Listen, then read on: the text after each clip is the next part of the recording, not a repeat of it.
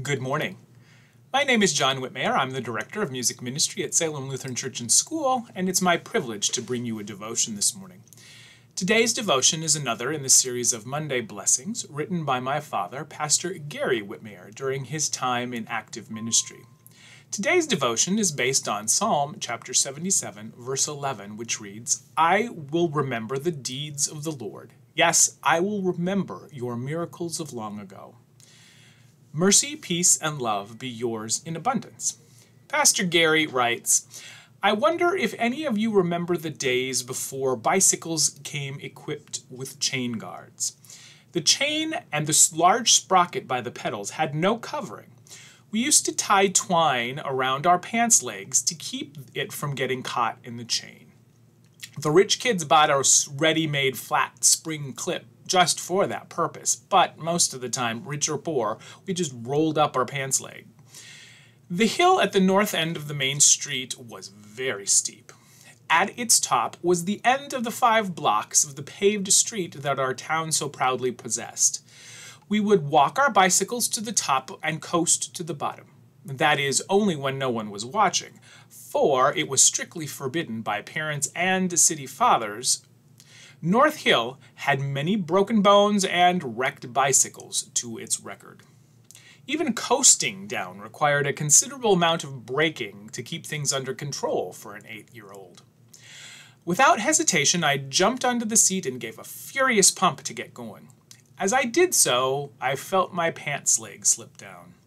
On the second pump over the brow of the hill, I felt the chain grab my pants, and then simultaneously the chain jumped off the sprocket. No brakes. At that moment in time, I became a ballistic missile. It was a lot like a ski jump. Once you start, you are rather committed. The safest thing to do now was to try and ride it out. The wheel shimmied, but I kept steering. It turned out to be an incredible ride. 2 blocks later, where the street went uphill to the Farmers Union station, I was able to put my feet down and stop. I wonder if my angel enjoyed that ride as much as I did. All of you need to do some remembering of your own. Today, many of you will start a week like the one that faces me. I feel like I have gone over the brink and there is no stopping now. Yet, to remember all the hills of life I have come down is also to start this one with great confidence and hope.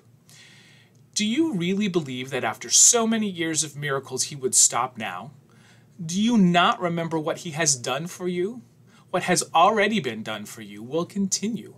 He is faithful to his commitment to you. Jesus has come to give you life, and that abundantly. He gets a thrill out of living. He wants you to be thrilled with the joys of living. Even when you are going downhill out of control, he is with you. He will give his angels charge over you is no idle promise. Christians, like your Lord, you are not escape artists, but conquerors. You can do all things through Christ who strengthens you, including death. Jesus didn't escape death, but conquered it.